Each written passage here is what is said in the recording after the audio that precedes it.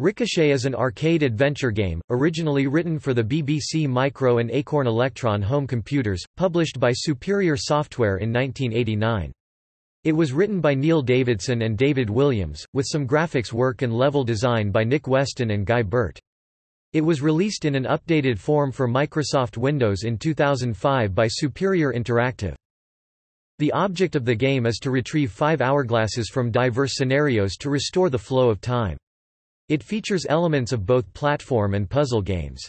The puzzles are mostly logical. Keys unlock doors, gold placates a burglar, though there are exceptions. While the game shares many elements made popular in earlier Superior arcade adventures such as Citadel, it has a unique feel due to the movement of the main character. The player controls a creature named Sprat, small partially robotic alien time traveler, depicted as a red sphere wearing sunglasses. Sprat moves by rolling but can only do so along level ground or down slopes.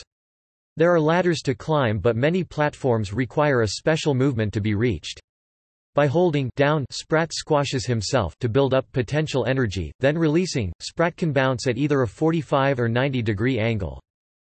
Ricochet is one of a range of 1980s Superior games that have been recently remade and re-released for PCs by Superior Interactive in an updated form, with new graphics and added levels.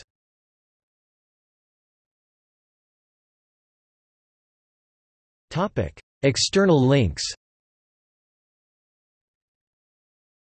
Superior Software